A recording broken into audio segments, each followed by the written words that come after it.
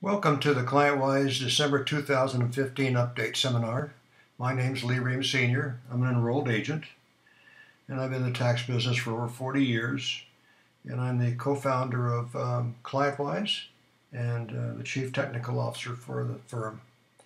And I also do presentations in the fall at our ClientWhys Fall Seminar Updates. Today we're going to talk about the changes that have happened during December. They may not seem like a lot, but when you put them all together, it's quite a few. So before we start, this course is qualified for 1 hour of CPE credit. And to ensure your attendance throughout the entire presentation, we'll be presenting some answers to some polling questions which you'll need to write down as you go through. So have a pencil ready and be ready to go with that. They'll appear on the screen periodically. And you'll take those and you'll go to our website and you'll be able to answer those questions on our CPA Center and instantly generate a CPA certificate. Okay, now we'll also have with this course a pretty large, actually it's 13-page PDF document that has a lot of details and material we're going to cover. And hopefully you have downloaded that so you can follow us through the presentation. If you have questions during the presentation or even afterwards, you can send them to cpe@clientwhys.com and one of our subject matter experts will respond to your questions as soon as possible. If you'll turn to the table of contents, which is actually page 2 of the handout, you'll see what we're going to cover today. We're going to talk about the de minimis expense safe harbor that got increased from $500 to $2,500. We're also going to take a look at a premium tax credit estimation worksheet that I put together so you can assist your clients preparing their household income for the marketplace so they can get their premium tax credit or advanced premium tax credit correct. We're also going to talk about the ACA final regulations that finalize a number of issues covered under the prior guidance. We're also going to cover the estimates for 2016 auto and truck cents per mile and fleet average fair market value maximums. We're going to talk about an interesting court case where a doctor's business deduction for a mobile home office was limited. And we're going to look at the IRS relaxes some requirements and proposed regulations for able accounts. And we're also going to talk about if you're an enrolled agent, you better get your renewal done when you're required to do so. We'll look at the PTIN renewal requirements for all these that haven't renewed your PTIN yet. And we got some discussion for CTEC register preparers about their registration and what would happen if they don't register by January 15th. We're also going to look at the homeowners assistance payments. The IRS extended the treatment of those through 2017. And also the IRS issued proposed regulations amending the returns on bona fide residency in U.S. territories, which gives a little more leeway. And we'll look at the new W-2 verification codes for filing season 2016. Should be interesting. They're going to try to try out a system that will eliminate some of the fraudulent activities. We're going to look at MyRA accounts. Funding options have been expanded. And we're also going to look at when employees' health insurance premium payments under a spouse's group plan are excludable. And we're going to look at the state daycare payments to a public assistance recipient and their determination that they are subject to levy. And then the transportation bill, which got signed into law not too long ago, includes some provisions that we're going to look at. Passport denial for delinquent taxpayers, rules mandating IRS use of private debt collectors, and the Form Series 5500 automatic extensions have been reduced in time. So let's now turn to page 3 of the handout, and we'll take a look at the de minimis expense safe harbor. Now, as you know, these new regulations became effective in 2014, so this is the capitalization repair regs. Been a lot of talk about these, and So let's take a quick look at what this change brought about with Notice 2015-82. During our fall seminar, we were obviously teaching how to treat this and how to prepare for it. And at the time, it was $500, and the IRS is to increase it to $2,500. So under the tangible property regulations, there's several simplifying provisions that were effective and prospective in application and are intended to ease taxpayers' compliance with these regulations and reduce administrative burden. Now, back in the old days, we used to say to ourselves, well, if something costs $100, we can expense it. Or some people would say, oh, if it costs $200, you can expense it. And some would say, oh, $500, you can expense it. And usually the IRS auditor would never blink an eye at that. However, there was never a de minimis safe harbor included in the tax code. These new regs actually bring them into play for the first time ever. So anyway, one of the simplifying provisions that were included in the regs was a de minimis safe harbor election that permits taxpayers not to capitalize, but instead treat as material supplies under Section 162 certain amounts paid for tangible property that it acquires or produces during the tangible year. The original regulations allowed a small taxpayer, those without an applicable financial statement, to expense materials and supplies. To expense materials and supplies, tangible property does not exceed $500 per invoice or per item on a substantiated invoice. Under Notice 2015-82, the $500 amount has been increased to $2,500. The IRS did this primarily in response to stakeholders' suggestions that the $500 amount was too low. Now remember, this isn't just an automatic thing. You actually have to have an accounting policy in place and elect to use it. So we have reproduced in your handout an accounting policy that you can use, and you'll see there's a spot where line number 1, costing, and I left that number blank. It's not always $2,500. It can be anything from $1,000 to $2,500. So you have to specify what that is, and it's not always in the taxpayer's best interest to have the full $2,500 there. Might be a small business, and you may not want to write everything off at one time. So you might want to make that less than $2,500 maximum. But at any rate, you have to have this accounting policy completed and put in the amount you want to use as the de minimis amount, not to exceed $2,500, and of course have it signed by the owner of the officer and dated.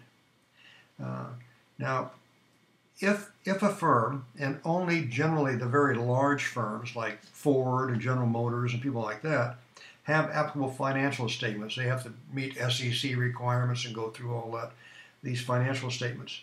So if a firm does have an applicable financial statement, that expense amount, that $2,500 limitation moves up to $5,000. However, I doubt that anybody taking this class will have that type of people. Now there's one other issue. Everybody has a county tax assessor, and every county tax assessor wants to assess tax on tangible property used in the business. So now, if you're expensing it for federal purposes under the safe harbor rule, that doesn't mean that you get out of the property tax limitations for the state. So you need to check with the jurisdiction and see what their position is on this de minimis safe harbor rule, and possibly keep separate records for that personal property tax record. Okay, now also the de minimis safe harbor does not limit a taxpayer's ability to deduct otherwise deductible repair and maintenance costs that exceed the amount subject to the safe harbor. Safe harbor amount merely establishes a minimum threshold below which all qualifying amounts are considered deductible. Consistent with long-standing federal income tax rules, the taxpayer may continue to deduct all otherwise deductible repair and maintenance costs regardless of amount. So anyway, look that over. Make sure your clients all have that policy in place, and elect to apply that policy before the year starts. Okay, now let's take a look at the next issue up for today, and that's applying on the marketplace. Your clients have to, those clients that qualify for insurance through the government marketplaces, the state and the federal, have to input their income in order for the marketplace to determine what their advanced premium tax credit is. And this is where they all go wrong, okay? And so what I've done is I've put together a worksheet that you can use to work with your clients to help them get the right household income into the system. So what is household income? Well, it's a modified income, modified AGI of all family members required to file a tax return. All right, now who's required to file a tax return? Well, if it's a child in the family and the child makes $3,000 working at McDonald's, is the child required to file? No. Child may file in order to get their refund for their money, but actually they're not required to file. So therefore, you would not have to include that child's modified AGI in the household income. However, on the flip side of that, if that child made more than the standard deduction, then the child would be required to file. And in that case, the child's modified AGI would go into the household income.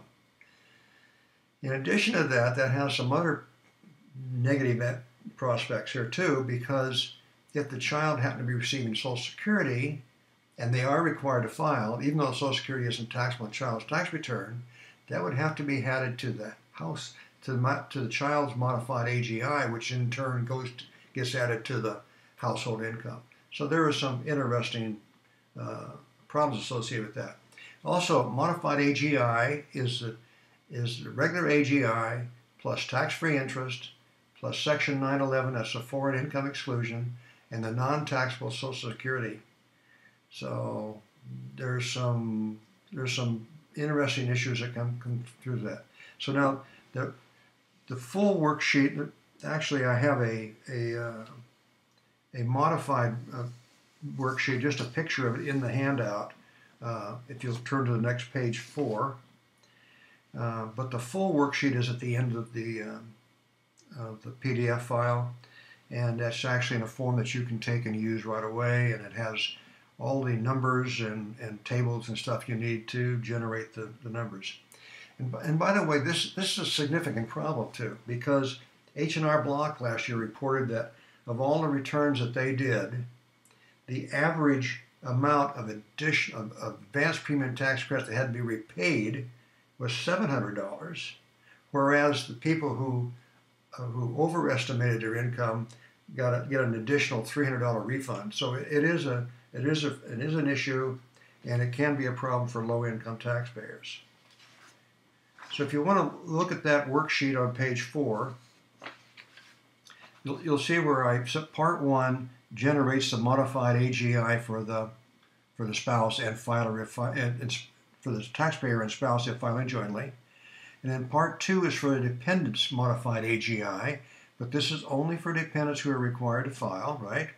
So we backed out the standard deduction there, and then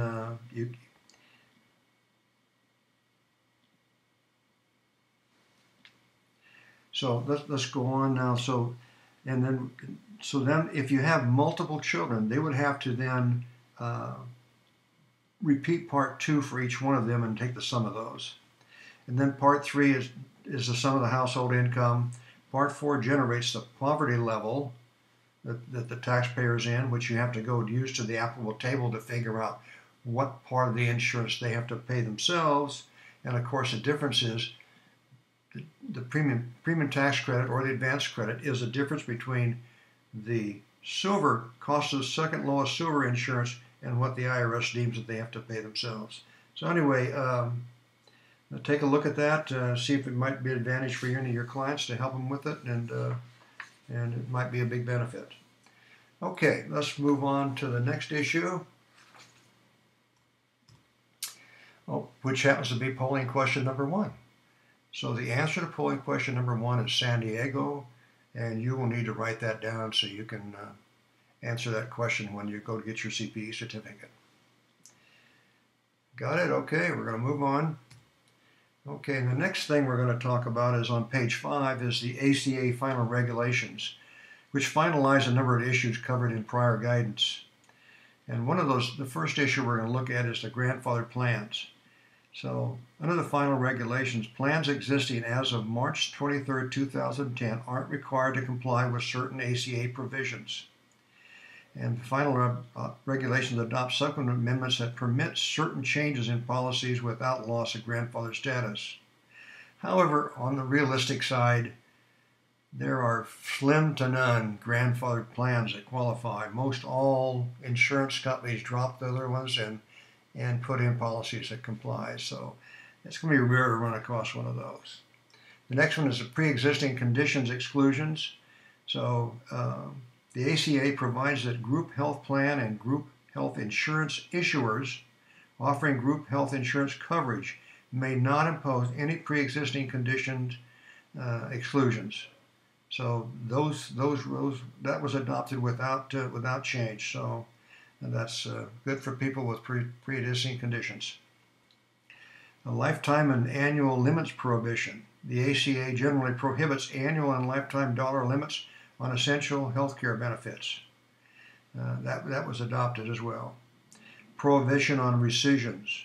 The ACA provides that group health plan or health insurance issuer offering group or individual health coverage must not rescind coverage unless a covered individual commits fraud or makes an intentional misrepresentation of material facts. And there is an exception, and that's the prohibition for rescission for failing to timely pay premiums or contributions towards a cost of coverage that includes failure to timely pay required premiums towards a cost of COBRA. So if they don't pay their premiums, or they don't pay their COBRA premiums, that's an out for the insurance company to rescind the coverage. Coverage for dependents under age 26. The ACA provides that a group health plan or a health insurance insurer covering a group health insurance coverage that makes available dependent coverage to children must make that same coverage available to children until age 26. So they can't say they're going to provide dependent coverage for children up to age 24 or 21. They have to up to age 26. Okay, let's move to the next issue, which is starts on page 5, and that's the 2016 cents per mile. Now, these are estimated amounts that one of the major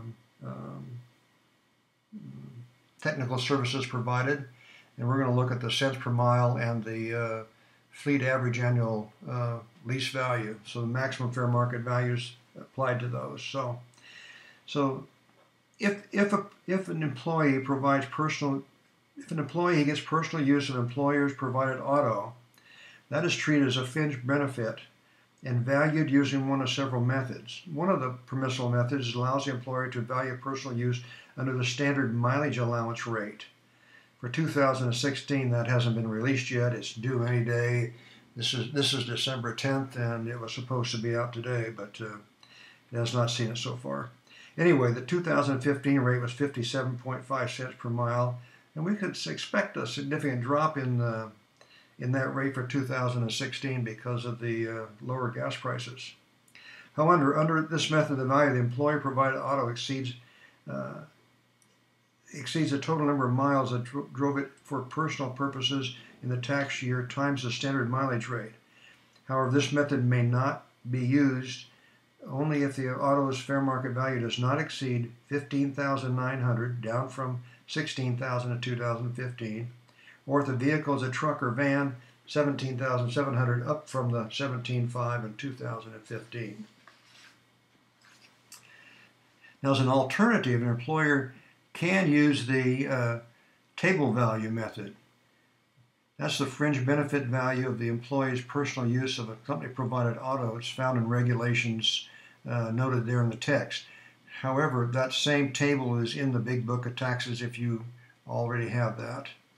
So the employer determines the fair market value of the auto finds a dollar range for the table that corresponds to the fair market value, and multiplies the annual lease value shown in the table for that fair market value by the ratio of the employee's annual personal mileage of the annual total mileage employee connected business and driving, and as a proration, and that'll be the amount that's added in. Where an employer with a fleet of 20 or more autos may determine the ALV for each auto in the fleet if all of its fair market values are equal to the fleet average value.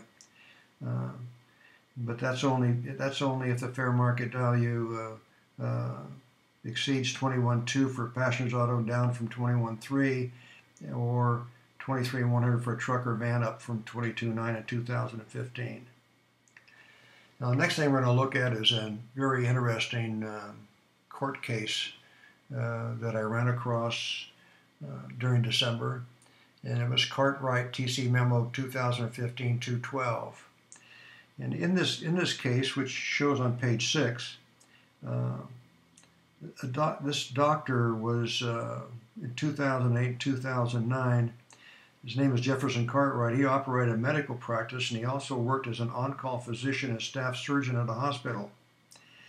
His home was 25 miles from the hospital, and as an on-call physician and surgeon at the hospital, he was required to work a 24-hour period 3 days a month from Friday through Sunday.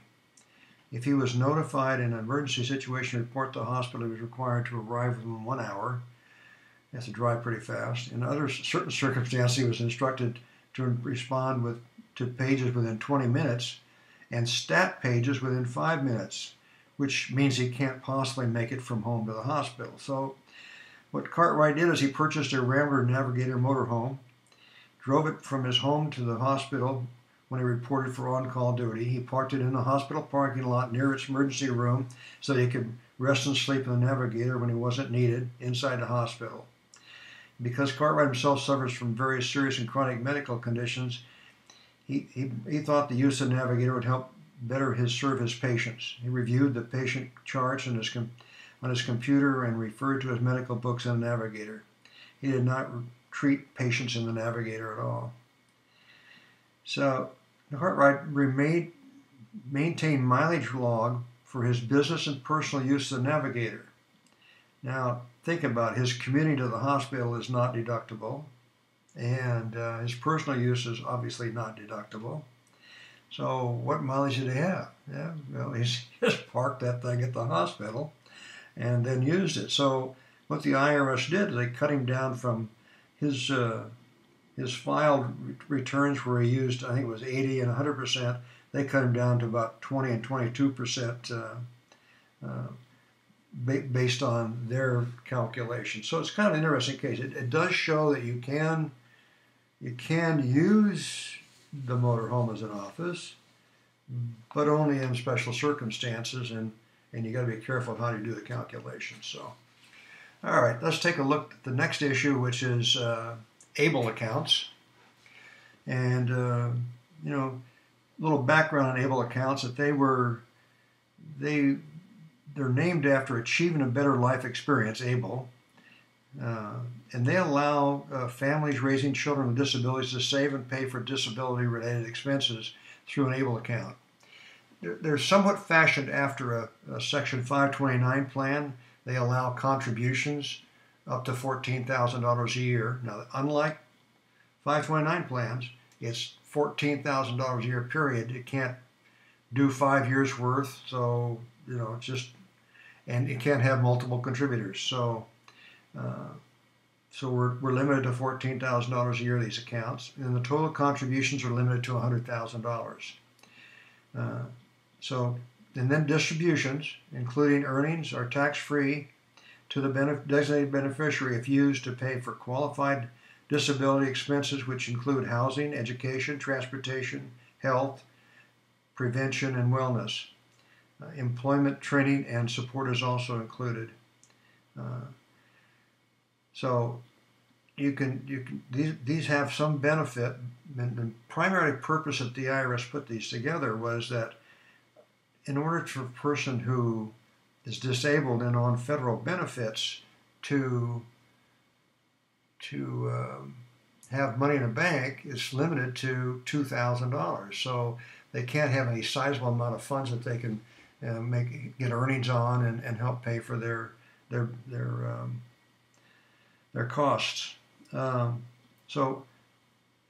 these able accounts now have limited benefit, but these proposed regulations have relaxed some of the requirements. So able accounts will not need to include safeguards to determine which distributions are for qualified disability expenses, nor will they be required to identify distributions that will be used for housing expenses. Now, this is the plan, not the individual. So if the individual gets audited, I think they would have a problem. But the plan itself does not have to do that. So, the next one is the able programs will not need to request a taxpayer identification number of contributors to an able account at the time the contribution is made, provided that the program has a system in place to reject contributions exceeding the annual limits, which are currently $14,000. However, if an excess contribution is made into an able account, the program will need to request the contributor's tax identification number. Designated beneficiaries can open an able account by certifying under penalties of perjury that they meet the qualification standards, including the receipt of a signed physician's diagnosis, and 2, they will retain that diagnosis and provide it to the program or the IRS upon request. So the program itself does not have to request this diagnosis. The beneficiary can just certify themselves that they are that, but they better have it so in case it gets requested. Okay, now we're going to move on to page EA renewals. Now this is a good reminder. Every year we have EAs call up and say, "Oops, I forgot. What do I do now?" And they go through this drawn-out procedure with RPO to get their EA reestablished. So it's better to do it right and get it done right up front. So EA renewals are up for those with Social Security numbers ending in 0, 1, 2, and 3. You go to www.gov.pay and you'll see a spot there to click on the 8554, complete that, pay your fee, and I think it's $30 this year, and you can pay with a credit card or a debit card, and you need to get that done before March 31st, that's when the old one expires, but I would get it done a lot sooner than that so you can get your enrollment card back. Okay, so in the instructions on page 8, there's actually a line-by-line instructions of how to renew. So follow that through and you can get your renewal done. Okay, also PTIN renewals are up, so don't forget to do that. Your PTINs expire by December 31st, 2015, and everyone has to have that done. And the PTIN registration fee this year is $50. So make sure you go to irs.gov and just put in the search box PTIN, and you'll take you to where you can do their registration. And as a note too, the PTIN account does include a listing of all the education you've taken for the year, so you can get a summary there. CPAs do not have to put their PTINs in when they get CPE credits, and so maybe all theirs won't be there, but if as a habit they always do that, then they can always see in their PTIN account their CPA. Little caution here for CTEC registered repairers. You were supposed to have renewed by October 31st, and after that you're a late registrant. However, if that late registration continues past January 15th, you've got some bad things happen to you. Your CTEC registration expires, and then you'll have to start out as a brand new person and take the 60-hour qualifying education course and renew that way. And that will delay your registration, which will preclude you probably from doing tax returns for early part of the year until you get the rest of it caught up. The renewal fee is $33 and the late fee is $55 for a total of $88. But be sure you get it done by January 15th. And one more thing for CTEC registered preparers. In order to represent your clients in 2016 and afterwards, you're going to have a record of completion from the IRS.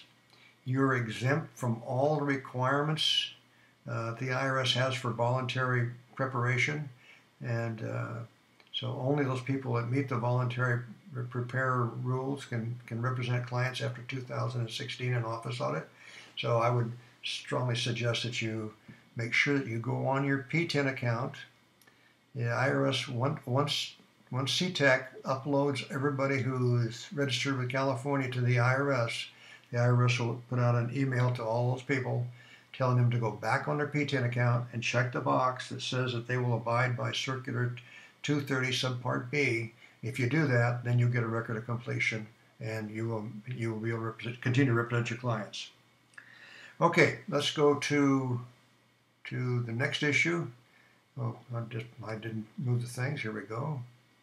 Okay, so IRS extends the home assistance payment treatments.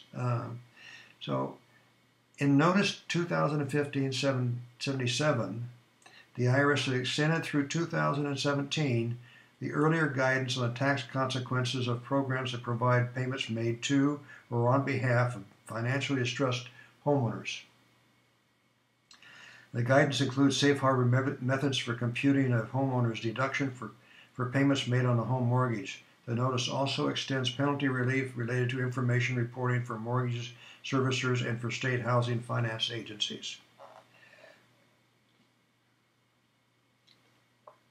So, homeowners' payments received under the following programs are in the nature of general welfare. And under that condition, they aren't included in the recipient's income. So, mortgage assistance payments made through the Department of Housing and Urban Development, HUD, under Section 325 of the National Housing Act. The taxpayer doesn't get an interest deduction. The regs bar any interest deduction with respect to a taxpayer's indebtedness to the extent of assistance payments made by HUD under Section 235. Payments made on behalf of homeowners in the Department of Treasury and Department of Housing and Urban Development Home Affordable Modification Program, HAMP, to the mortgage holder where the borrower is eligible for principal reduction for the outstanding balance of qualifying mortgage payment to the HAMP's Principal Reduction Alternative Program. The information on debt relief under HAMP is covered under cancellation of debt in the Big Book of Taxes in Chapter 209. But we're not covering cancellation of debt here, only the interest, how to handle the interest on mortgage payments. So then number 3, payments made on to or on behalf of homeowner under the State Housing Financing Agency programs listed under Notice 2011-14 and updated with the www.treasury.gov.hhf website with funds allocated from the Housing Finance Agency's Hardest Hit Fund for tax years 2017. That did terminate in 2015 prior to the notice. The safe harbor interest deduction for those taxpayers who receive these payments is the lesser of the actual amount paid during a year to the mortgage servicer, HUD, or state HFA on the home mortgage, or the sum of the amounts on the Form 1098 is interest, real property tax, and for 2010 through 2014 only, unless extended by Congress, deductible mortgage insurance premiums. That's one of the issues, whether deductible mortgage insurance premiums are still allowed. Those are premiums after 2009. But that expired after 2014, so we're waiting to see if they can include an extender bill. We won't know for probably a week or so. Okay, this safe harbor rule applies for a tax year if the homeowner, A, meets the requirements of Code Section 163 and Code 164 to deduct all the home mortgage interest on the loan and all the real property taxes of the principal residence, and B, participates in the EHLP or SSSP or state program described in the appendix of the Notice 2011-14. So basically that's saying, they have to actually be qualified to deduct interest and tax. It has to be their primary residence. They have to be the owner That's what that's saying. Okay. Okay, information reporting. The IRS Form 1098-MA is used by the various government agencies to report payments by state housing finance agencies or the Department of Housing or Urban Development. The following are the box descriptions for that form. Box 1 shows a total amount of the state HFA or HUD mortgage assistance payments and homeowner mortgage payments. Box 2 shows the amount of the state HFA/HUD mortgage assistance payments, and Box 3 shows the amount of the homeowner mortgage payments.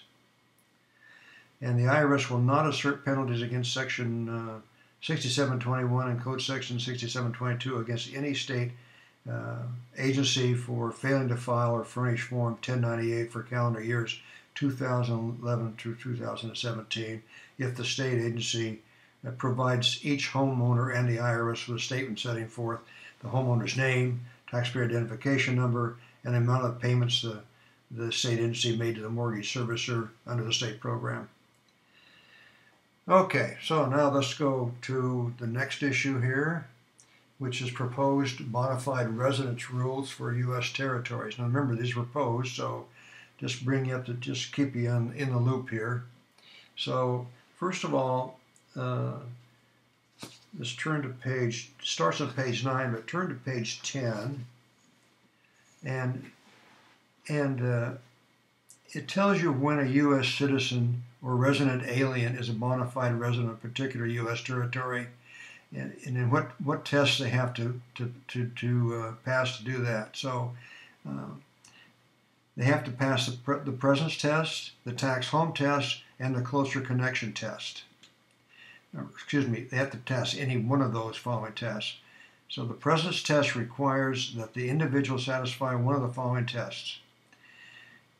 You have to be present in the relevant U.S. territory for at least 183 days during a tax year. It's called the 183-day rule.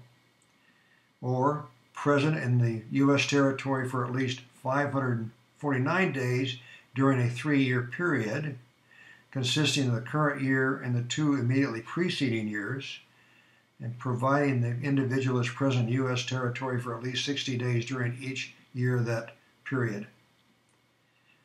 Or 3, is not present in the U.S. for more than 90 days during a tax year. Or 4, does not have more than $3,000 of earned income from the U.S. sources and is present in the relevant U.S. territory for more days than in the U.S. during a tax year, or has no significant connection to the U.S. during a tax year. Okay, so that tells you how they qualify for the presence test, and they also have to meet the tax home test and the closer connection test in order to qualify. So the existing regulations state that an individual is considered to be present in the relevant possession on any day that the individual is physically present in that possession at any time during the day. So in other words, any 1 hour or 1 minute counts as a day.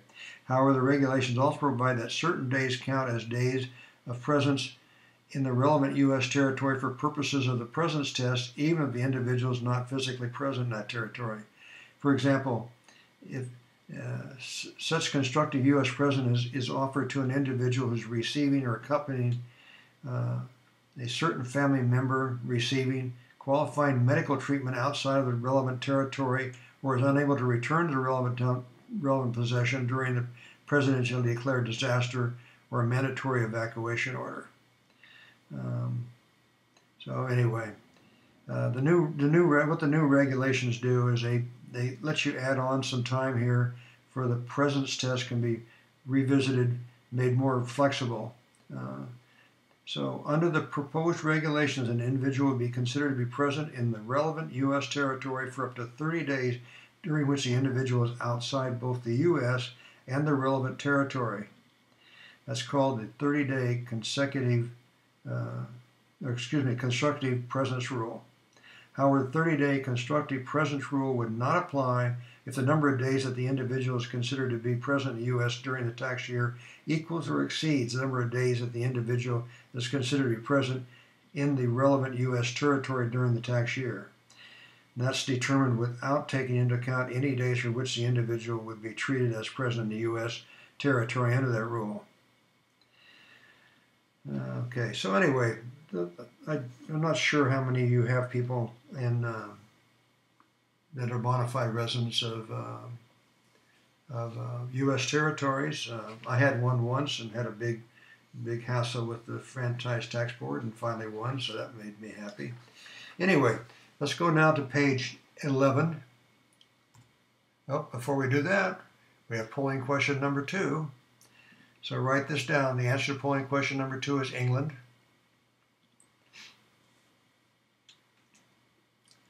Okay, you got that? Here we go. Okay, so now, as you know, there's been a systemic problem with people, with crooks, filing phony tax returns. And the way they do this is they go out and they acquire stolen Social Security numbers of a filer and a spouse, unrelated, that people don't even know each other.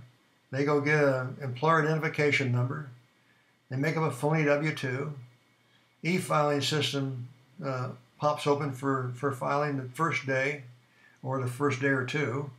They file a joint return for that couple who don't know each other, and have it deposited in their bank account, and they're gone with the money before the IRS even knows what happens.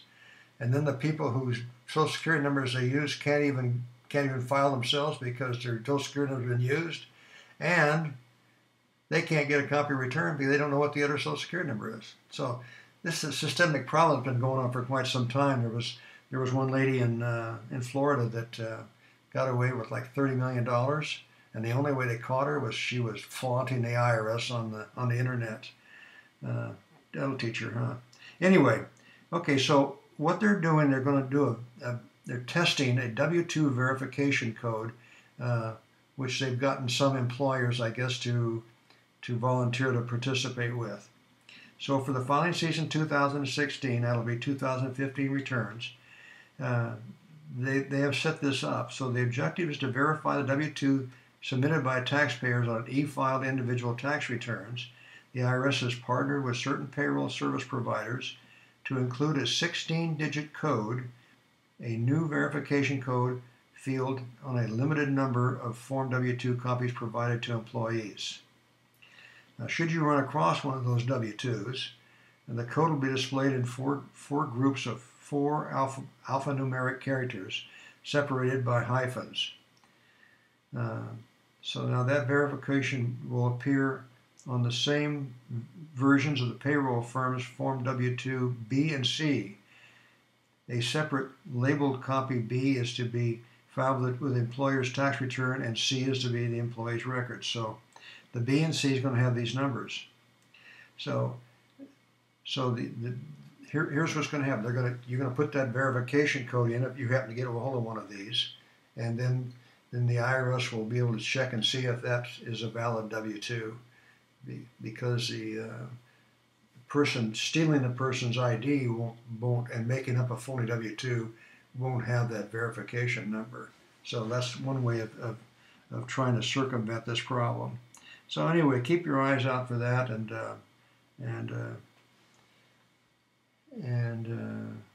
make sure you get those numbers all in there right. And by the way, the IRS has said that they will not reject any returns this year based on the number being wrong.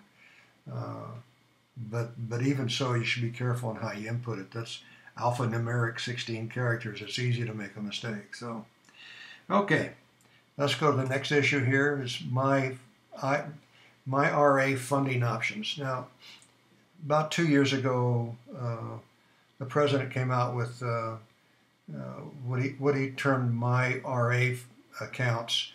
It's like a starter account for people who don't have retirement plans, and they can put small amounts of money in there. And the whole idea was to let them, fund these through the government, and the government will be the administrator, and they can put minimal amounts in. But once they hit 15,000, or they get to 30 years, then they have to convert those into conventional Roth IRAs, And these are Roth IRAs, they get no deduction for them. Now, in order to participate, the employer had to voluntarily say that they would do direct deposit for them, and the employee, it's voluntary for the employee too. I guess it turned out that there was so many employers that just didn't want to bother with this, that now the IRS has come out with some additional ways that they can actually fund these plans, and that means that they can, if you'll turn to page 12, they can go from checking or savings accounts. They can make a one-time or recurring payments into their own IRA, my RA account, or if they get a refund on their federal tax return, they can direct that to their or some portion of that refund to their my RA account. So something to watch for, and you know. Okay, now let's go to the next issue, which is the Chief Counsel came out with some advice on when an employer has an insurance plan that the spouse can participate in, and the question arose with this was, can that be pre-tax? And the Chief Counsel came out in his advice, and it's shown there in the, I got a little typo in the PowerPoint. It should be 2015 47006, but that's the correct numbers in the handout material. He said, yeah, it can be. It doesn't have to appear as income to the employee, provided it's post-tax payments, but it doesn't qualify for the salary reduction plans, reduction of income. So that's, in case that comes up, you'll know the answer to that. So, okay, let's look at the transportation bill next. Oh, whoops. We got the state daycare things I forgot about. Hold on. So on page 12, and we're still on page 12, the state daycare payments are subject to levy. The reason the Chief Counsel decided that was that normally state daycare payments paid directly to the individual could not be levied because they'd be what's what I'm looking for. They'd be welfare type payments, but when they're paid directly to the caregiver, the care provider, not paid the individual, then they can be levied. So that was the Chief Counsel's advice on that. Now let's look at the transportation bill. You would think the transportation bill would have to do with our highways and roads, but they sneak a few things in all these bills, and this one had 3 issues that apply to income taxes. So the first one is that they can deny or revoke passports for delinquent taxpayers, and they would do that in the law that was passed. They actually said it had to be seriously delinquent tax debt, and that none of the exceptions apply.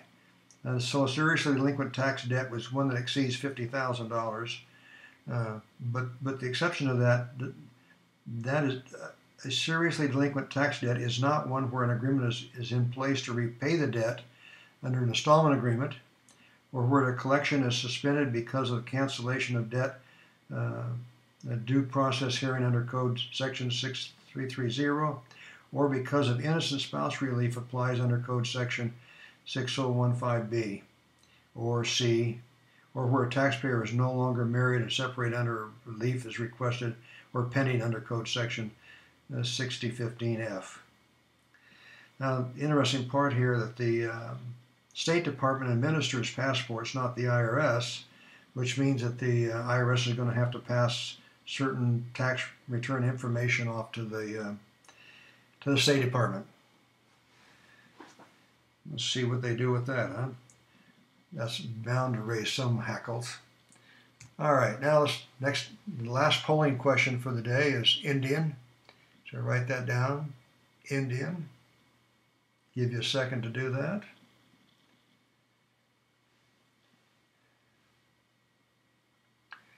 Before I finish up, then it's still on page 12, and part of the transportation bill, the rules mandating the IRS use of private debt collectors.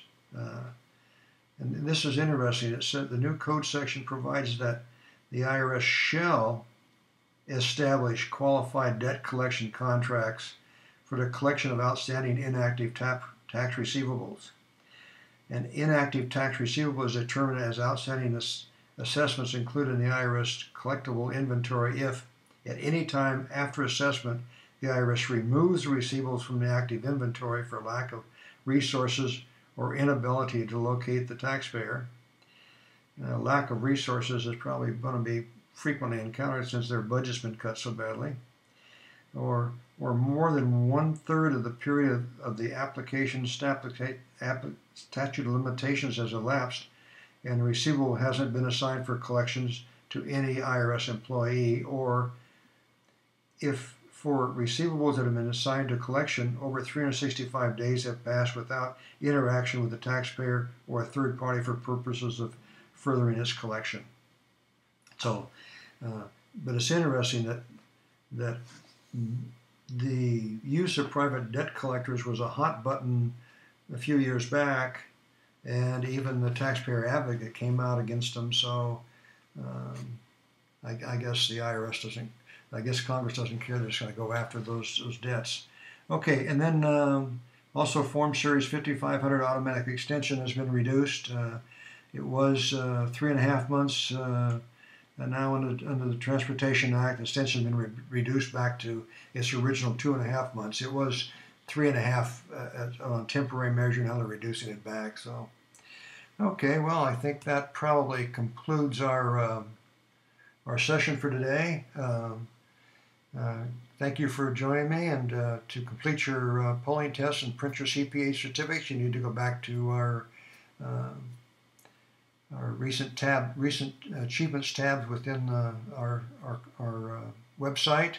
Your certificate can also be found in your main account in the achievements folder. So, well, I'll look forward to seeing you in January when we do the January update. Take care and have a good day, and a good holiday. Take care. Bye.